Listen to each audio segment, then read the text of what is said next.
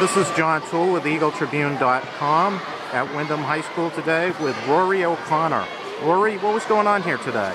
Well, fourth grade students at Windham School were presented with a unique opportunity to come to the high school where Chief Justice Linda Dalianis came to visit to answer some interview questions on civic responsibility.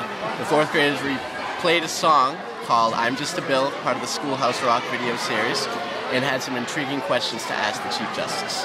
Rory, what do fourth graders get out of a lesson like this? This was a huge experience for them. They were able to come and participate in something that high school students were part of. And it's very difficult to bridge the gap between fourth grade curriculum and high school curriculum, but we did that here today. Rory, thank you.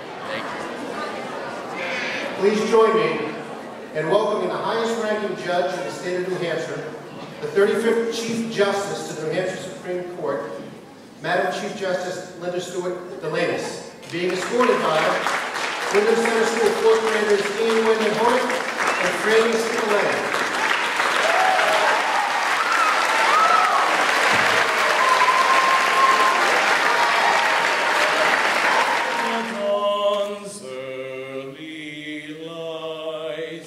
What so proudly we hailed at the twilight's last gleam. Moved to Peterborough, New Hampshire. Before she knew it, she was entering Northeastern University. Always an avid reader, Linda thought at first she might want to be a newspaper writer or a college professor. She studied hard and worked many jobs to put herself through college. She was never afraid of at a law firm in Nashville. In 1979, the Supreme Court named her the first female Marshal Master.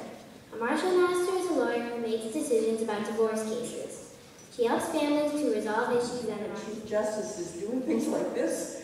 This is just so great, and I don't think that this part of the program is going to be able to outdo the last part of the program.